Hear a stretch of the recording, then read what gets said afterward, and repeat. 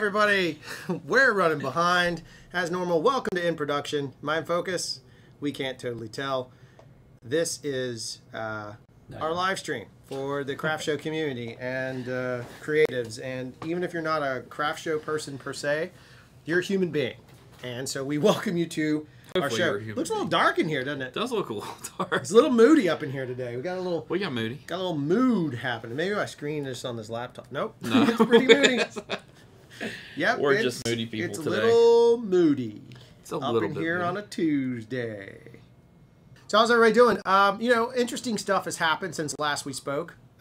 We posted an HDR tutorial video that pissed people off because we called it part 1, but it wasn't the whole tutorial. It's kind of like when you see a trailer. I wonder if people get pissed off when they see a trailer. They do. Yeah. And they're like, where's the whole movie? Well, it was like a trailer. We just wanted to go a little bit different approach. The idea was to show the entire video in HDR and go backwards. Lots of discussions were had. MPEG is here. I can see that. Is that correct? Yep. Ichimoto's here. I can see that. Is that correct? Yeah, that's correct.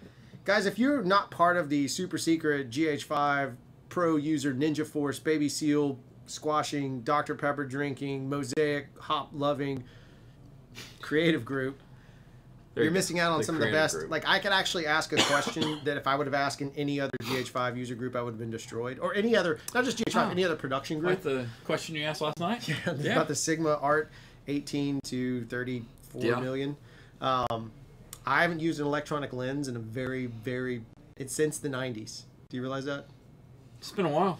I just don't like them, so I don't know what I'm doing with them. So it's been I think a lot has changed since the last time. Yeah, probably. I think it was actually the early 2000s, but still, like, it's been a long time since I've used an electronic lens, and I got actually wonderful feedback from wonderful human beings. Yeah, it looked like you did, actually. Yeah, I mean, I got good feedback. Feedback from people who I would consider to be more camera owner-operator, like shooters, than anything else. It was great. I agree. So, beers today, we got a little mix-up. I'm drinking Founders Mosaic Promise, a single hop ale with, it looks like Jean Grey on it. You probably can't see that. It looks like a little bit of a Jean Grey on there. It's tasty beer, and Jeff is drinking I've got a Fox urine.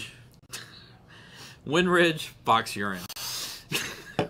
Don't make me spell it. It's a Mosaic Rye Ale. We tried to organize everything. If you guys don't know what's going on, if there's stuff you're looking for, we tried to reorganize everything into the camera department, which is all camera production related stuff. Yeah. The writer's room, which is pre-pro or development or anything in that space. Yeah. And then we have the post house, which is all focused on nothing but post-production, but mostly been color-oriented. Based on YouTube, no one gives a shittle about the writer's room. I'll tell you that much.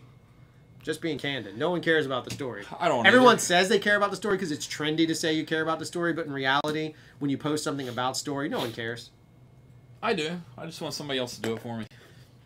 Well, that's a fair enough statement. That's a fair enough statement. I think that's totally it's just because I'm not that good at telling stories in that aspect. Yeah.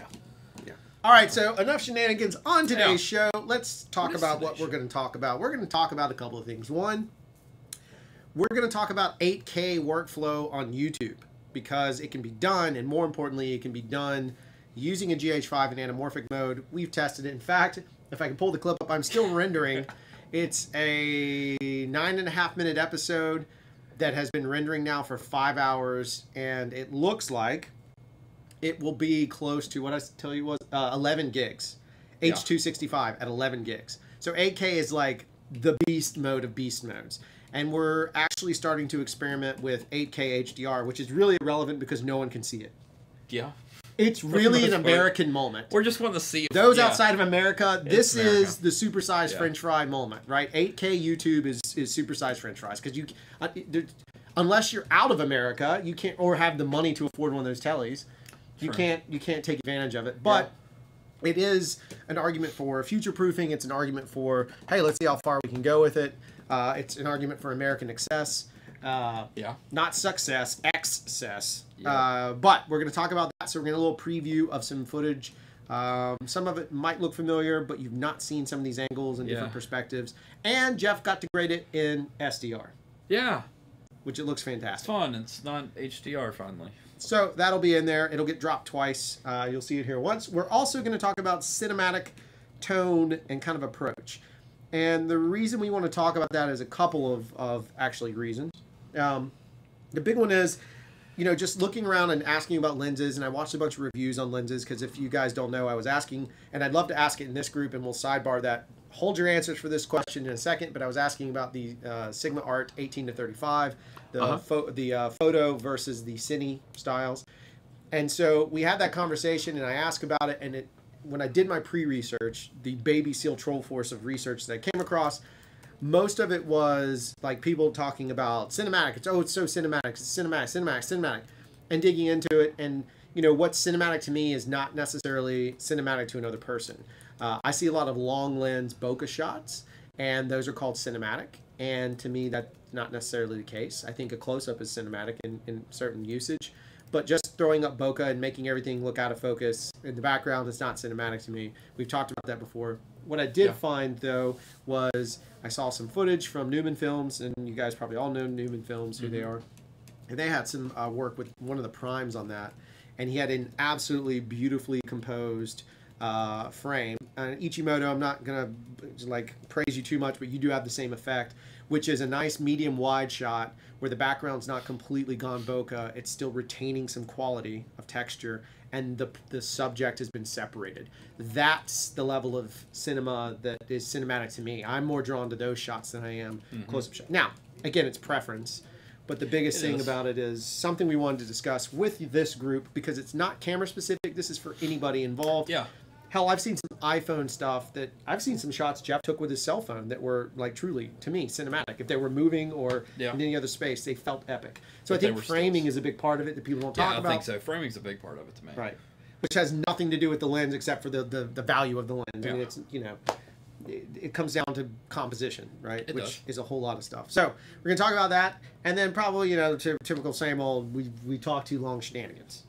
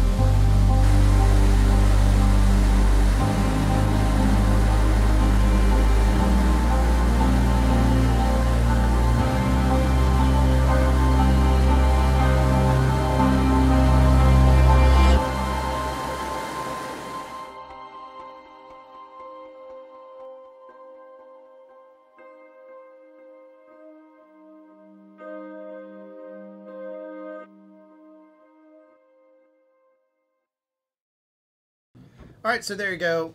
So that's 1080 footage. I went with really simple titles just because I like sometimes those really plain simple titles. It's not about anything more than the content. So that was 1080 footage.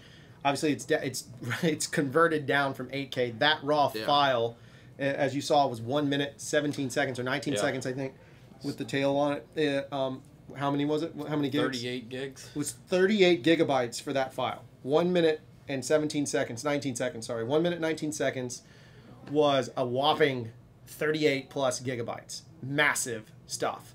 And so you're talking about 8K is a major thing. So the workflow on that 8K alone is fairly problematic. I'm going to pop the chat up so we can talk about it. It's really problematic, really challenging, and really brutal. There's a bunch of craft show things in there. I don't know if you've hit them all up yet, but just to get to those. I'm getting some. Yeah, so obviously some of that's heirloom. Those are B shots from heirloom that didn't make it that we wanted to use. They were alternate takes, whatever it was, and we just wanted to make a little piece that wasn't heirloom related. It's just a guy going on a walk, and he just decides to climb up to a waterfall. I don't really care. It doesn't really matter. Do any of those films ever make sense? No, not to me. They all look like the same thing. Cool music, throw some pretty picture. There you go. But the SDR grade in that's fantastic. I've seen the HDR version as well. It looks really good. But that is in the 8K. So the pipeline to do that work does require a good bit of work. So since this group is somewhat GH5 centric, it would apply to any camera that could match the frame size. But obviously the way to do that is to use 6K high-res anamorphic, which outputs a frame size of 7680 by 4320 in the anamorphic. And then when you de-squeeze, I'm sorry, it's bigger than that. I'm wrong. It's bigger than that.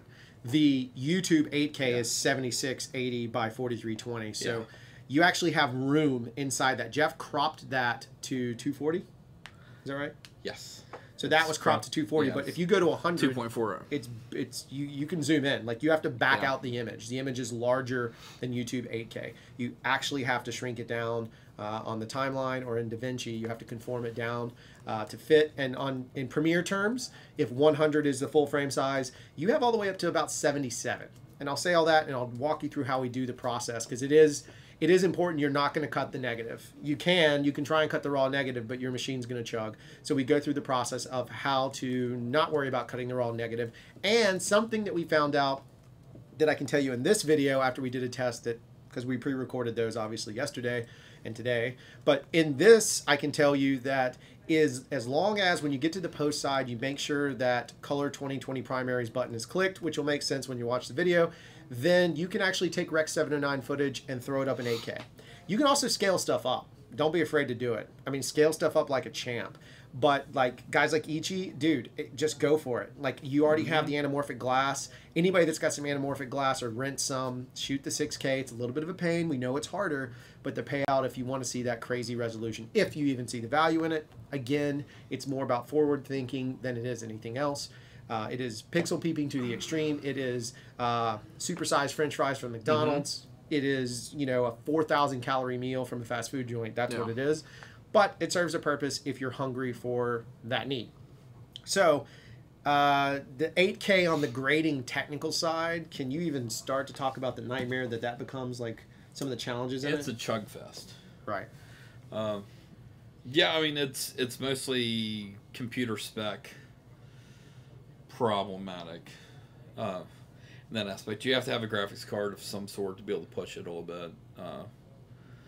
You have to have a dongle. You have to do DaVinci Studio because you have to customize the size, right? Which is larger than any default DaVinci rendering. Yeah, and my GPU lights up every time that we switch it to 8K. Well, when we first did tests, we actually overheated Jeff's iMac. To a point it shut down. We got an alarm. Yeah. Like an audible alarm. First alarm that I've ever said the GPU overheated. The GPU, yeah, we nearly fried his iMac. Never seen that. I've seen GPU full before, but never seen DaVinci pop up one that says GPU overheated. And but the catch to that is it was terrifying because we were quite literally in the middle of doing heirloom. We were testing for like delivery testing, not like shot testing, delivery testing, and I thought we had fried his computer. I mean, it completely locked up and shut down for a period of time. We had to let it cool. Yeah. Which was crazy. So it's beefy. It is the upper end. It's a very beefy thing, yeah. You're not going to get a MacBook Pro. Well, you can offline it the way we talk about. You can do the offline trick. Or if you're cool enough to have a render farm. Right. Which we might have a couple of people in here that have render farms. Yeah. That could process. Right. But, yeah. And Peg, that's my new favorite quote, bro. You're a pixel stalker. That's amazing. I love it. That's going to go on the sticker list. He said go PC too, MPEG. And MPEG, I'm actually working out trying to build a Linux system. But there's an issue that we came across from DaVinci. There's a lot of issues with it. Yeah, a rumored issue. And that's 265, right? Yes. So the rumor is that from alleged tech that DaVinci doesn't decode 265 correctly outside of Macworld. Yeah. So supposedly we don't have a PC to test it on. If anybody has a PC and has decoded successfully with a full version of DaVinci, I don't know about the other version. The other version won't do it. Yeah. You guys are skilled. Oh, thanks, Max. I have a MacBook Pro 15, had to revert back to Yosemite. Yeah, dude, I'm with you. I saw when you went through all that stuff, Ichi. Like, Ichi upgraded and it fell apart. We have a rule, like, we don't upgrade. Like, if we're going to upgrade or update any of our OS, it'll be in December when for our business, most of the time, advertising slows down. And our film work can slow down and we can kind of control the projects. Then we'll update and Usually we're still like 2 versions or a version behind. Right now we're 2 behind. Yeah, we're We'll 2. get We're to a both version on behind. Captains. Actually, Yeah. we still got to hit Sierra before we hit High Sierra. Right. Even though I can't confirm that on my computer, because MPEG might bring this up, that DaVinci 14.1 is working on a El Capitan. Right. Yeah, if you can test the MPEG, if you could test that, that would that'd be be amazing. awesome. Because we've not gotten it to confirm one way or the other on how it's going to do it. CRFTSHO, Sharp is coming out with an 8K camera. Yeah, I heard that. Yeah. And there's 8K displays, but the price point on them is ridiculous right now. Their camera's not terribly bad looking, but I did see a meme that it was if you want a red, but you bought it at Walmart. And that was Oh my god, that's amazing. That was the That's Sharp a Troll one. Force moment. Yeah. That's absolutely amazing. So they're asking about Linux distro. Yeah, none yet, Scott R. I'm still researching. My father-in-law is a big Linux IT guy who's I will have to have a major, large discussion with, and probably with this community too when I start actually really looking into it. The biggest thing about the Linux box that's fascinating to me from a post side isn't stability, isn't anything more than I can then format DCP drives correctly. Yeah. So when you're pumping out you can make a DCP absolutely all day you want. Yeah. On Mac or PC or Linux, but the reality is the drive needs to be formatted into, I can't remember what it is now. It's been a while, but it has to be formatted into a very specific Linux doodad. I went through the process and did that. I did it myself. I made a complete DCP of a feature. You did? Sons of Liberty, completely done by hand. I'll never do it again. I will pay someone else to do it because the Linux portion of that, I had like 3 computers booting in different flavors, and it was so much work just to get the files and the hard drive formatted correctly. In the future, I'll just send it to someone and be like, here's the picture lock, make a DCP, moving on with life. Yeah. I was trying to save money, and there's times where saving money doesn't really benefit you. I wasted so much time and effort on putting it with together. a DCP, I wouldn't. Yeah. I wouldn't. I would just let somebody else deal with it. Yeah, somebody that's qualified to deal with it. The GH5 just found a niche that needed filled, and a lot of people fell in love for 2K. No, that's my point. $2,000, sub $2,000 camera, technically, once you add gimmicks. And we uploaded an 8K image, so if you want to argue future-proofing, it's there. You're going to have to get an anamorphic lens, though. I did test it, and we'll see how it looks. But I did take a 4:3 image, shot at 6K high-res anamorphic, and then reframed it on an 8K timeline.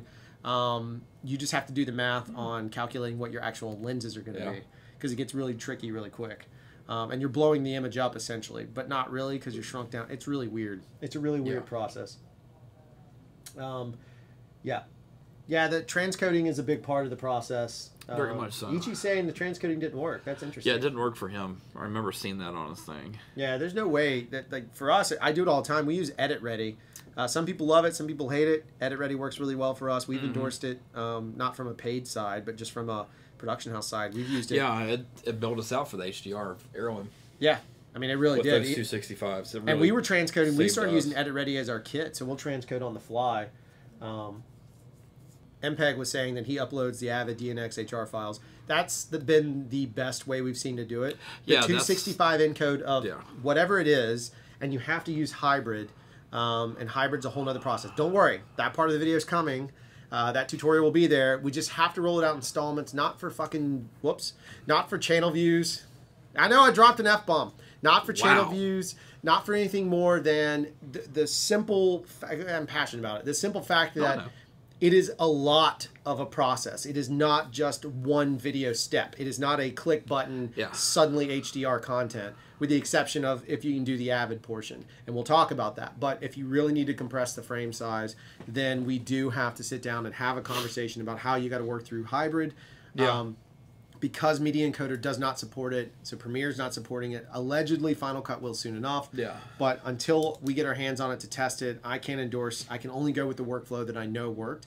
And the reason I say that is because we sell that to our clients. That's something we do sell. We sell HDR as an upgrade. We've had clients buy it. We have 2 of them in the hole right now that we're waiting to have them sign off so we can prep for that. So we deliver content in HDR because our clients want it. The bigger issue we're still having is YouTube changed something, and it looks like they're about to change something again on December 14th. And in the process of changing that, they changed how the SDR LUTs are, the sidecar, the ride-along is what I call it. The ride-along is working, so Jeff thinks we might have solved it, but yeah, it's been a nightmare. Been a very big nightmare.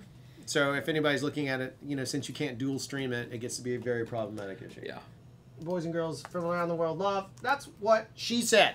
And I know I've changed the title of That's What She Said multiple times, but today, That's What She Said is going to be back to what it originally was meant to be, which was a shameless channel plug for somebody of our community. And I don't know how much he watches live. I do know he watches a good bit. And he's actually a wealth of knowledge and a very positive human being, so he gets a little plug. Though his YouTube channel does not have his name in the YouTube channel. Like, he hasn't done the whole, like, changed his name over. But that's going to belong to our good friend Victor Bart, a.k.a. Retro Machines on YouTube. Victor is super nice. He is a GH5 owner user. He's a multi-camera owner user. He's just a really good guy, and I just wanted to shout him out. So if you look for Retro Machines on YouTube, you can find Victor. I don't know exactly where he's from, but he does always end up with some really cool content for the most part.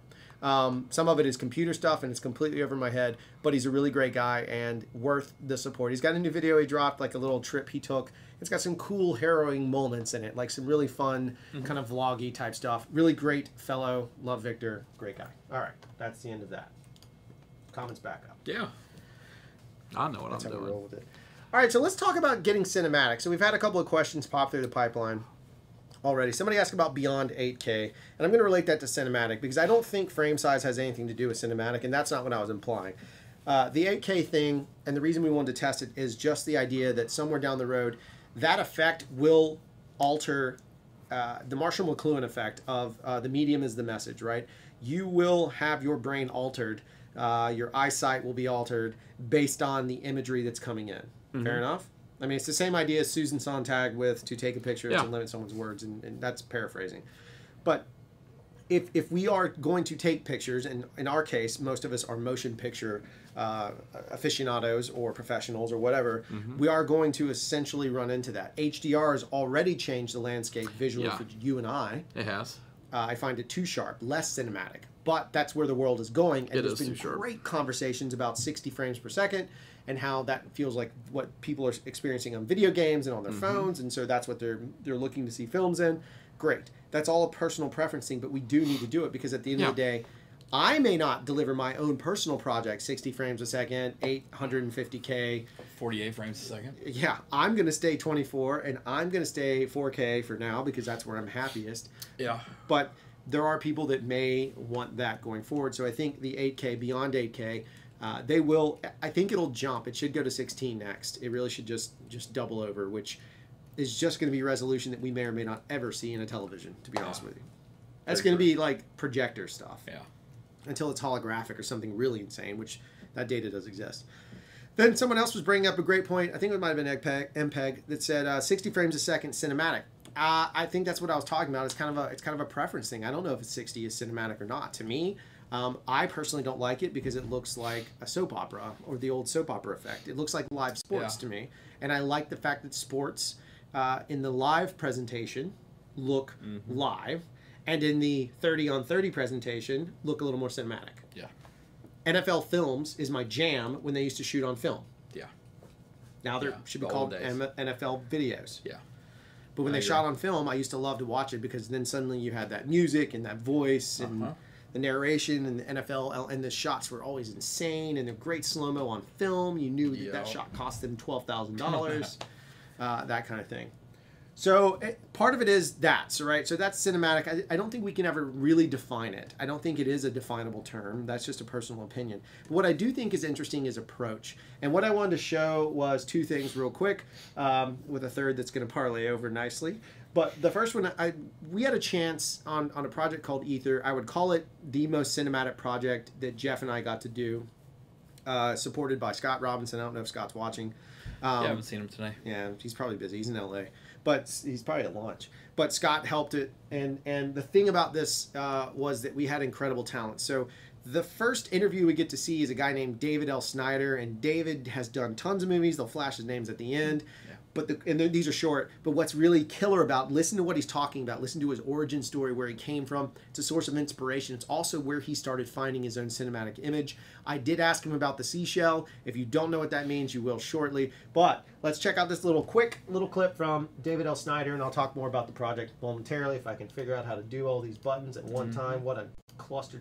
My name is David L. Snyder. When I was first approached by Scott Robinson to do the film, he said, "We're going to send me the 4 pages for the prologue," and he did. And I said, "You know what? You're going to have to send me the whole script because I have to know more. This is just fun. This is going to be a lot of fun." I guess my start in the industry was my mother's family business was masonry contracting, bricklaying, stone cutting, laying, and I took an interest in it because my uncle had a drawing table. I met a guy who was an art director in television during an era of lots of variety shows like Sonny and Cher and the Smothers Brothers and the Carol Burnett Show. There were like probably 12 variety shows on television a week. So I started to do that, and I had no notion that I'd ever be allowed to work in the movies, which I frequented and I loved, but it never occurred to me that that was a step in that direction. So through another series of circumstances, and it had to do with the way that Hollywood was organized at the time with unions and all that, the studios had to make an agreement through a federal court decision that it was part of the Taft-Hartley Act, and they said, okay, if you work for 30 days, you can get in the industry. So that was my break. I had the skills that I had not known because I had worked in architecture, graphic design, toy design. I was a musician. I did lots of things, and I was about 30 years old, and I thought I had failed at all of them. And then all of a sudden, like some epiphany, it all came together that I had been trained without my knowledge to be a motion picture art director. With everything I've seen so far, and being informed that, oh wait, you haven't seen nothing yet, we've got even more stuff to show you, I think it's going to be an amazing venture. All right, so a little bit of that shameless plug for something we did, but you can see the guy's credits. So he has a Oscar nomination for art direction on Blade Runner. Yeah. And David recently, David and I stay in contact. Very nice guy.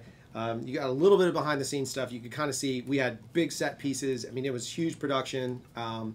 It was a lot of cinematic moments. Like we had nice wide shots, some close up shots, crazy camera moves. Yeah. It was all about composition. But some of the stuff changed. So even the cinematic, the approach to the cinematic shifted throughout the process. Let's pop these up. Sorry, guys. Shifted throughout the process. In fact, at one point, the color grade, for example. Yeah. How many versions of a color grade did we go through? Oh, we did quite a few color grades on it. Yeah. At one point, we had a little more Mad Max. Yeah, started very Mad Max. Yeah, and then we realized that was too much, and we backed it off, and yeah. And then we had the spot where Phil Forno was. Oh yeah. The Bruin area was that green sort of. That was a weird, heavy green thing that turned into a less green, but still green. Different kind of nasty mood to it.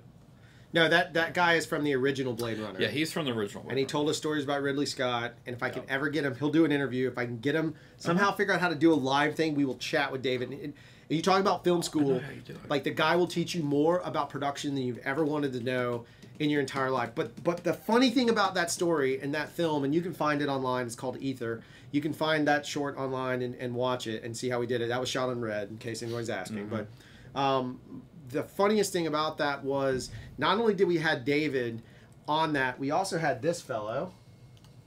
Let me kill the comments momentarily.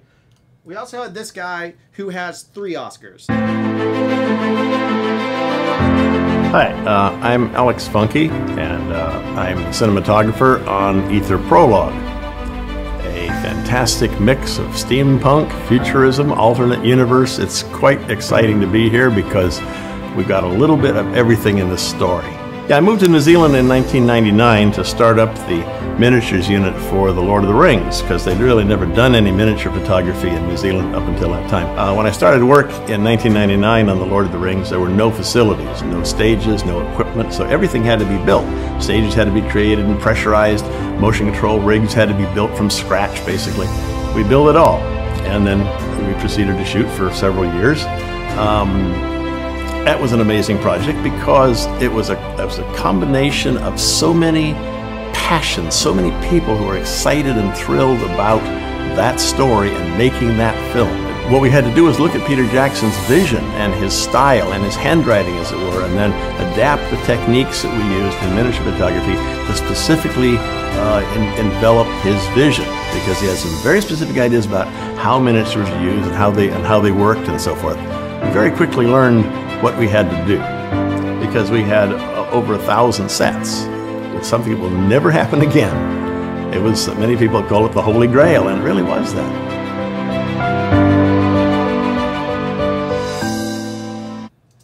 All right, so there you go. There's Alex, Uncle Alex, as we all call him, one of the most caring, giving, amazing human beings, like David. Super pedigree 3000. The guy has mad skills in the business as a cinematographer. He is an ASC member. He has 3 Oscars, 2 for Lord of the Rings, 1 for Total Recall, the original. And so Alex really knows visual effects, and this had some VFX in it, and Alex is just a delightful guy. So we really put that together for a reason, is that we wanted to make sure that we were trying to achieve maximum cinematic production value as much as possible. Yeah. Definitely. Right? And so those elements, the approach was find people that are going to help elevate your production in that. Yeah. If you're a one-man show, fine, or one-woman show, one-person show, I get it. Try and find locations that help elevate, but it's always thinking about how you can elevate the production to the next level and really push your story forward. It's all about pushing your story forward. Yes, that is correct, but it's the combination of all these elements to lift it up to do that. So bring in people, if you have a chance, that are more experienced than you. If you're DPing something, find an amazing gaffer. Just reach out. Definitely. See if there's a gaffer that will do you a favor if you really need it, or if it's a paid job and you're lucky enough, get them to pay for a great gaffer. Yeah. Have them, or key grip if you're going to be doing a lot of camera movement stuff. Just get somebody that might have more experience than you, not to be intimidated, because they're going to elevate. Yeah. And the pros will have more fun teaching you and being nice to you than they will be taking a squash on you. And it depends on whether or not how you interact with them. True. Very true. I mean, Alex came in and did some grading. How was that? You're grading with an ASC me and guy. Alex had a lot of fun, actually. Alex is one of the nicest guys I've ever met. He's a delightful guy. He really is. So on a note of that, you want to keep that approach in mind, because you never know where those reach, right? So David has put out some amazing pictures as of late. He's got one called the Wonder 3D coming out. Yeah. Obviously, Alex is always working, but what blew me away is David sent me an email the other day and sent me this link, and I'll show you guys why I'm freaking out and why we're excited. This is just a little homage, and why I'm saying approach is important to maintain these relationships is because my boy Alex Waters and my boy David L. Snyder, my pals, me and Jeff's friends, Alex Waters, Alex Funky, Alex Waters is my friend too, so is his brother Jeff. Yes. But our team, these fellows that helped inspire me and were so patient with me as a director. All right, so I'm not going to play the whole thing because I don't want to upset anyone. It's more an homage to Alex. So there, Alex Funky has now done the miniatures on Blade Runner, which now means that Jeff and I are one hug away from both Blade Runners. That is huge. I've now worked with two major key members of Blade Runner. That's exciting, but that's the approach side. So again, reaching out to people above you helps elevate. Are you telling me that Blade Runner wasn't cinematic? Yes, it was ultra cinematic. I would define it as being both versions. One of, collectively, the most cinematic concepts ever put down on paper visually that I've ever seen. I agree. And so now I've had a chance to work with both. Jeff has had a chance to work with both. And my point is that it's their approach that made it work that way. It wasn't all about what lens. It wasn't about what frame size. It was about how they best tell a story. If you have a chance, watch the rest of that Blade Runner interview when you can. It's out there. Alex is just, you'll see, he's just like a teacher. He's just a wonderful, wonderful teacher. It's like having the best college professor in the world. And Alex will share information like crazy. He's just a really good guy that way. So, as long as he wasn't too busy. Yeah, as long as he would sit there and talk forever. Right. Alex is just a delight in that way. point being is that's what the cinematic really is. And so I just want to encourage anybody watching, whether it's someone who's 2 years, 10 years, 20 years, 30 years above you in experience, if it's someone below you and you get the call, maybe consider lending yourself out a little bit. I mean, obviously we all have to pay bills. Yeah. You still got to make the money. You still got to do it, but just consider the idea that you might actually have a cinematic value that no one else has ever seen before. And I know we talk about Ichi and Sully a lot because we've seen their content a lot lately. Sailing Rewind had a great conversation, inspired some cinematic thought. He turned us on to some content that I never considered before. So the idea of cinematic isn't just one idea. It's it's a state of mind about approaching your story with depth and character and concern for every aspect of the frame. Exactly. And Jeff agrees. I do. Do you concur, Doctor? I concur. That's one of my favorite. That's one of my favorite bits of all time. All right, so that's that stuff. I actually I tried to find a troll this week, and I really didn't get one. Let me see if I can find this. I'll read it to you guys. If you have any questions, Jeff will answer some chat skis, but.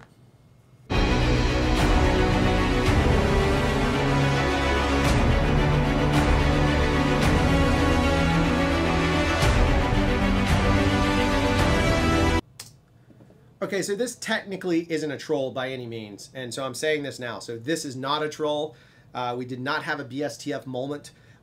We've had plenty, and it was nice to have a relief from that, though they're really more fun to get onto the channel anyway. But we did not really have one, but I thought this particular fellow left a comment on probably one of our Red versus GH5 videos that get us all the good troll stuff. That's like a net. It's like casting a net into troll land. But he made some really great points and is very clear about it and very eloquent. So I'm just going to kick it over. I didn't respond. I just thought it was a great point. You know, you could take it as BSTF. I don't, because he clearly does not have a jerk face about it.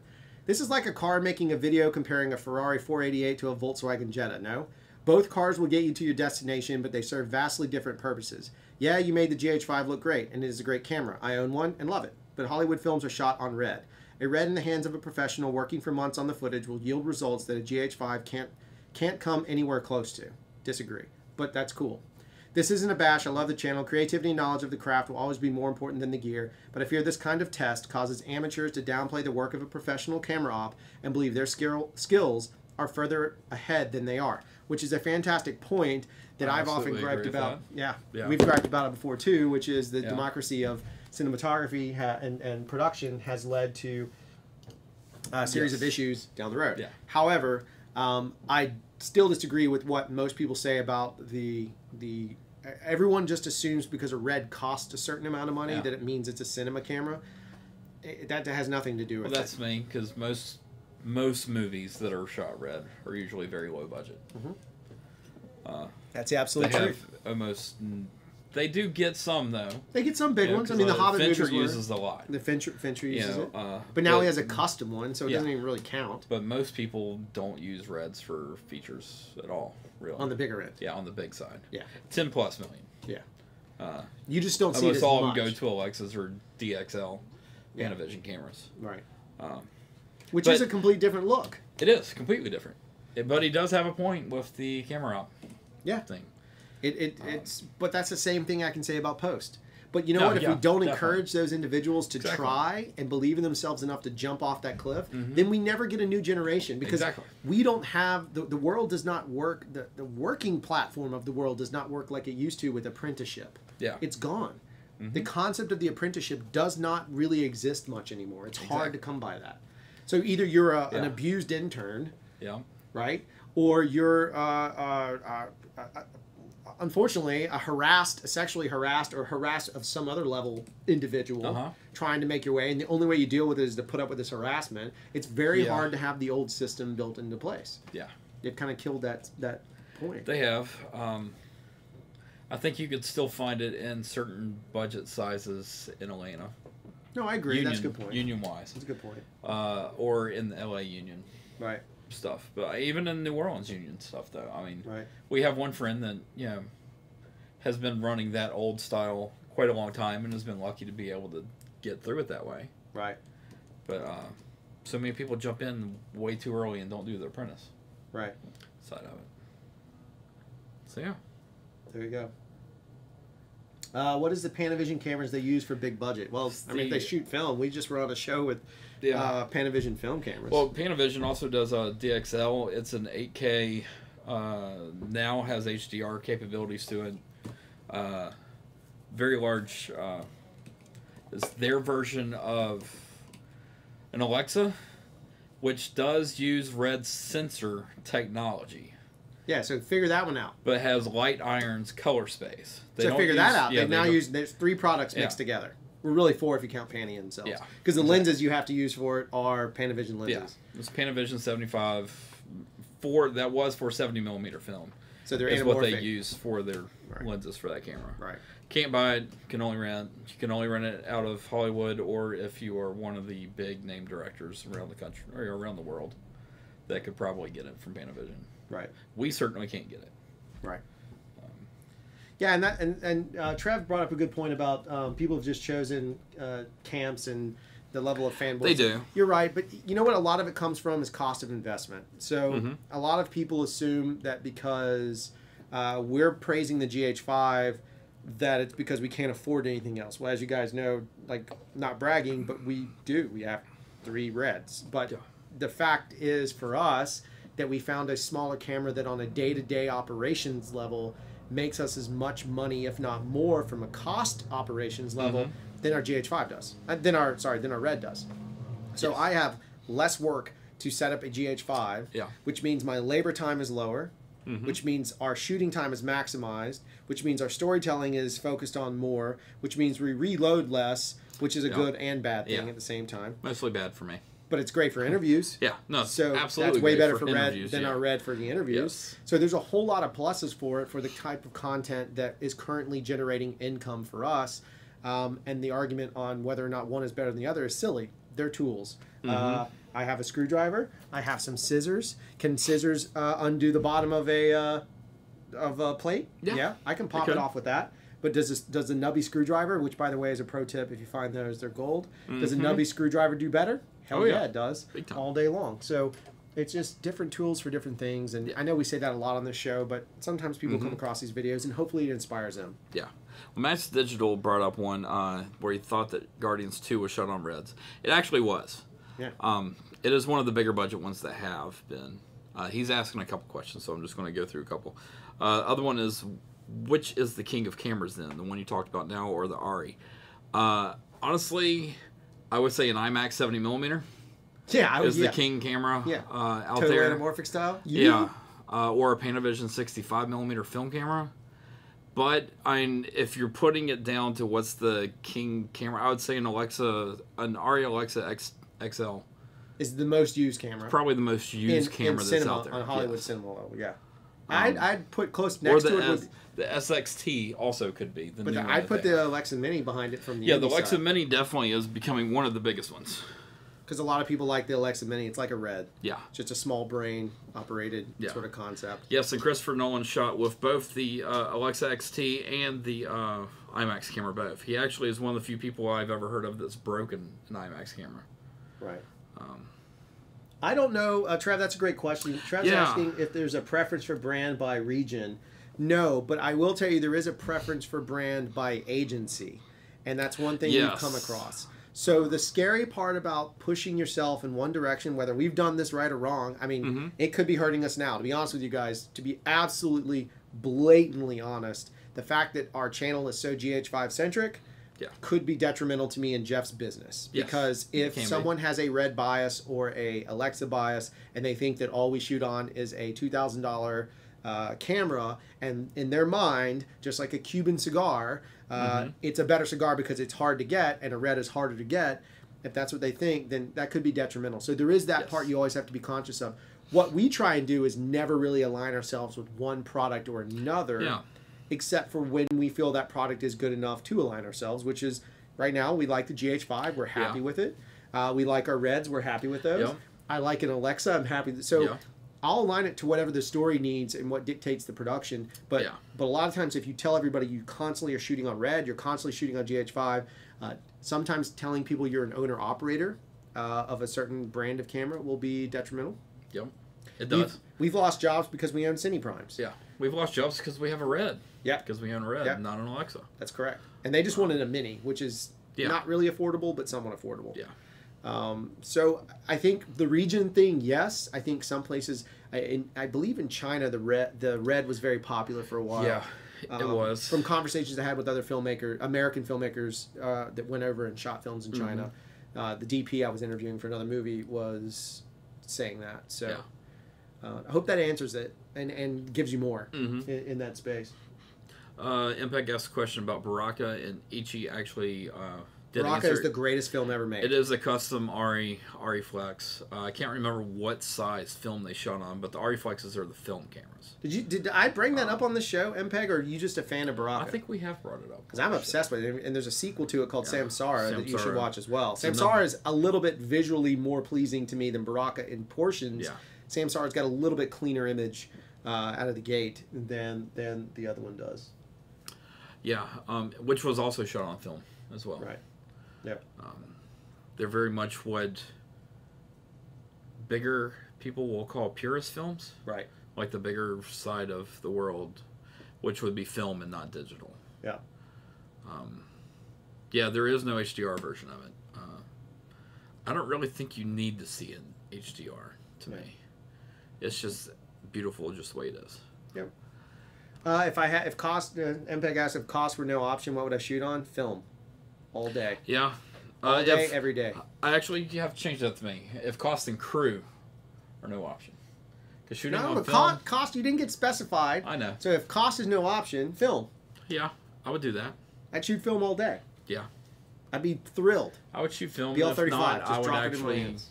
Let me go. I personally would probably shoot an Alexa. Yeah, you're over Alexa. a Mini. You like the Alexa. I do. Well, from an operator side, too, it's got the built-in shoulder. It's just like everything's built in perfectly. No, it's made for operating. Yeah, it's made perfectly that way. For sure. It's made for ACs. It's made for operators. It's such a fun camera to shoot with.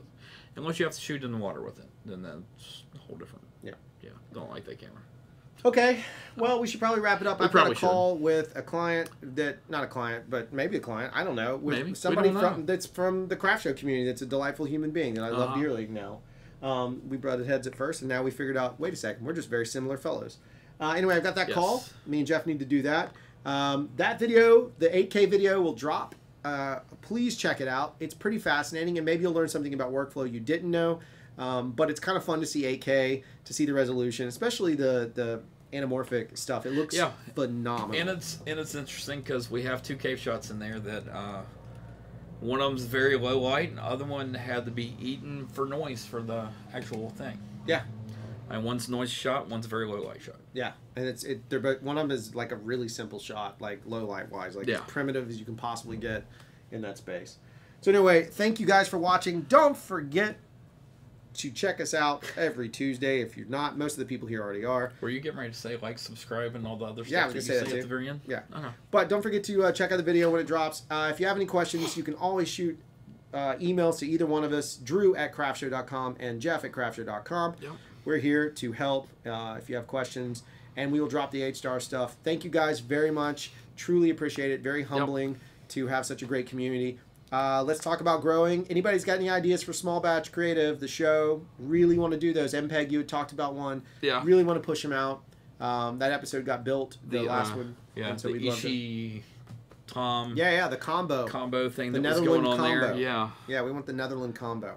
Yeah. All right. Thanks, everybody. Cheers. Yeah.